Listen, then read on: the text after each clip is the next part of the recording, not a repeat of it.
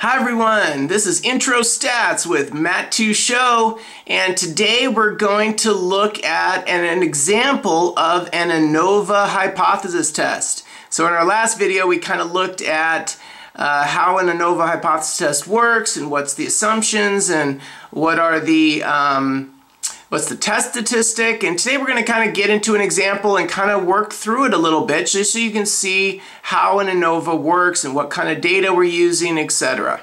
Alright, so this is one of my favorite examples of an ANOVA. It's some data from Australia. So they took some random samples of people living in Australia, and they asked them what state they lived in and also what their salary was. So we have their salaries in dollars, I believe, and then we have the state they lived in.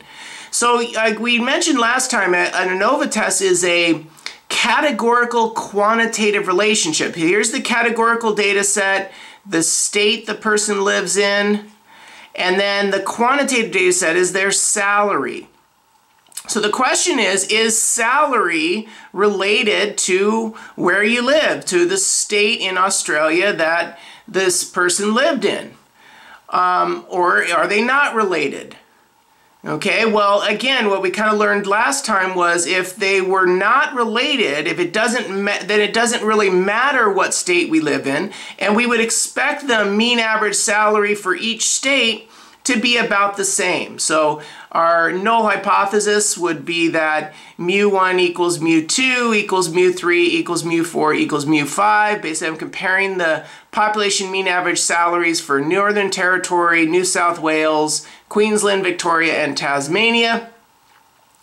And if at least one is different, so if we have different salaries, the average salary is different in at least one of these states, then maybe it does matter where you live in terms of what salary you can get in that state.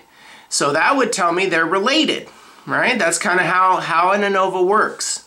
So this is the classic ANOVA test, and this is what I was actually referring to in our last video, how we have the raw categorical and quantitative data set. These two numbers, these came from the same person.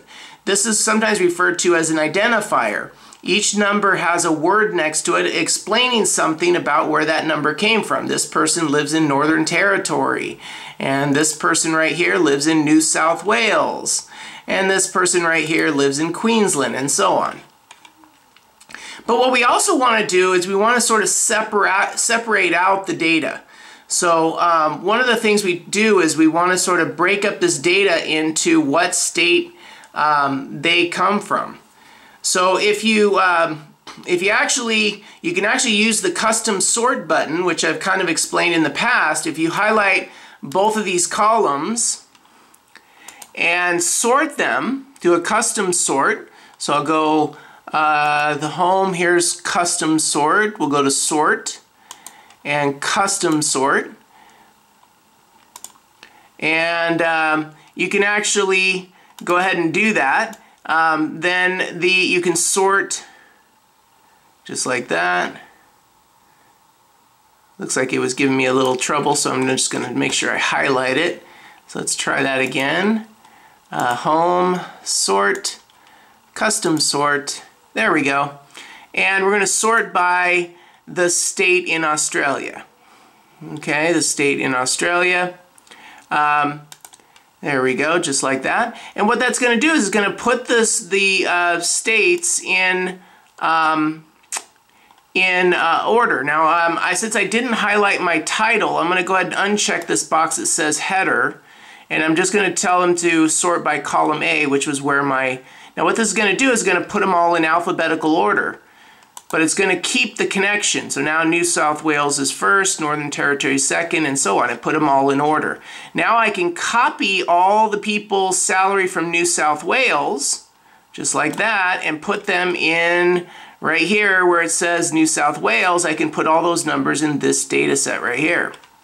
And I can go here and highlight all the people that were in Northern Territory and put them in their own data set.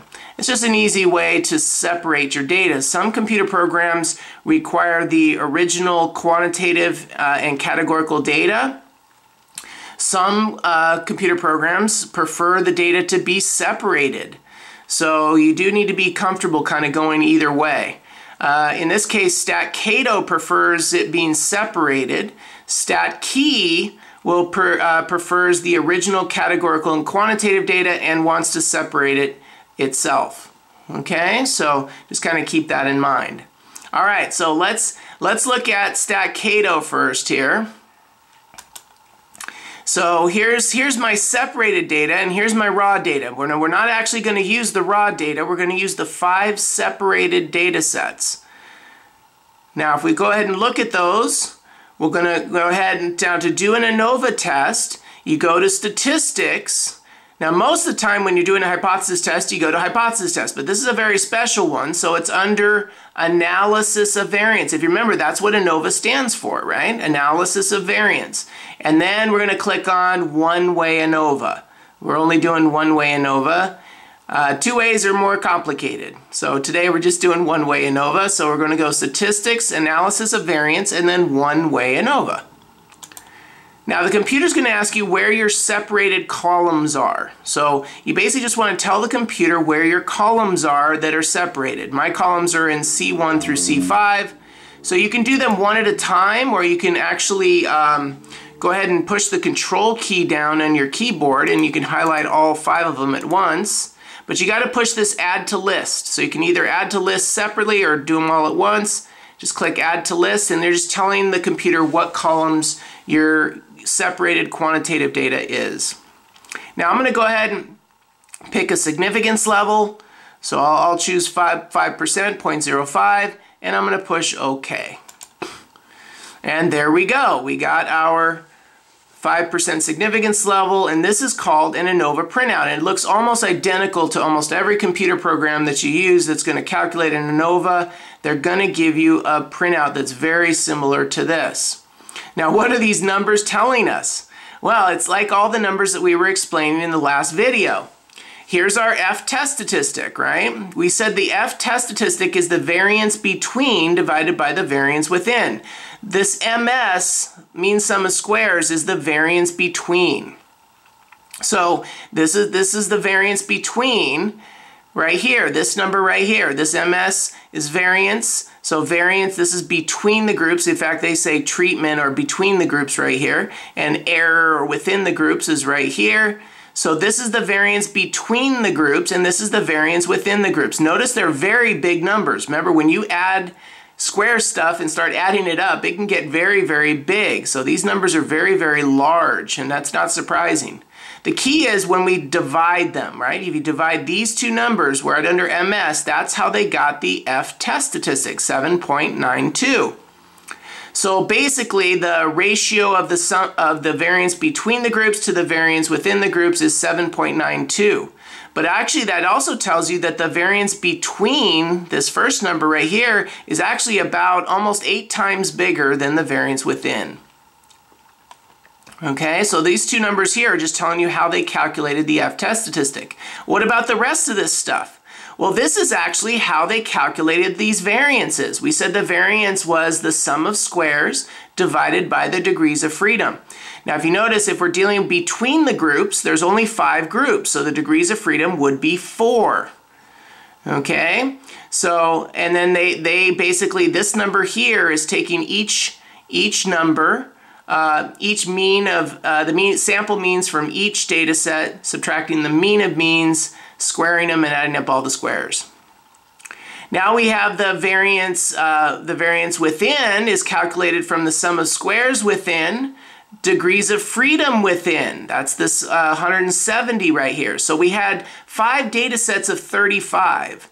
So that's 175 numbers. So that means the total degrees of freedom, notice, is 174, which is 175 minus 1. Okay, so now, but if I look at the within the groups, each data set, so the first data set had 35 numbers, so it had 34 degrees of freedom. The second data set had 35 numbers, so it had 34 degrees of freedom. Third data set had 34. Basically, you're going to get 5 data sets, all of them having 34 degrees of freedom. If you add those up, you get 170 degrees of freedom. That's where they got this number here. And again, what we saw yesterday is the degrees of freedom between plus the degrees of freedom within equals the total degrees of freedom.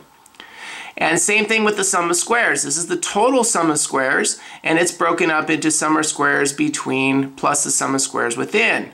So they're just kind of giving you the numbers that are used to check this F-test statistic.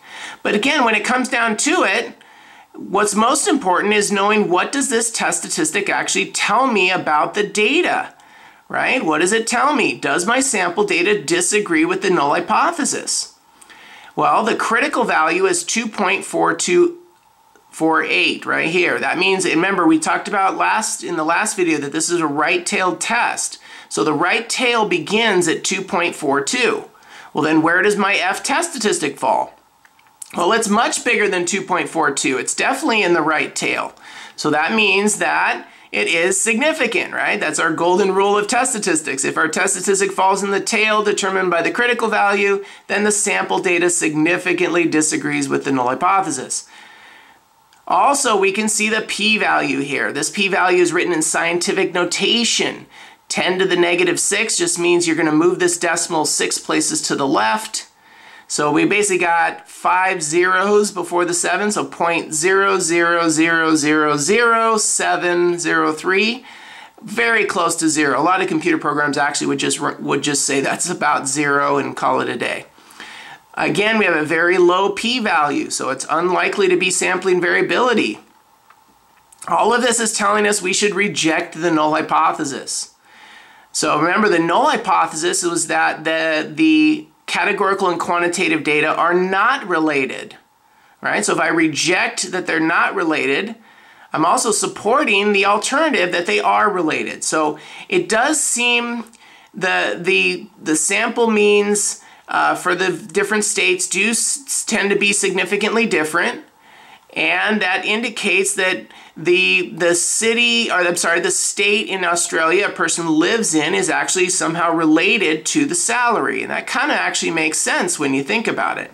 But this is giving us some evidence towards that now. Now let's take a look at StatKey now. If we were going to use StatKey to do this problem. Now for StatKey we need the original quantitative and categorical data, so not the separated data. So I'm going to go back to the Excel spreadsheet here. I need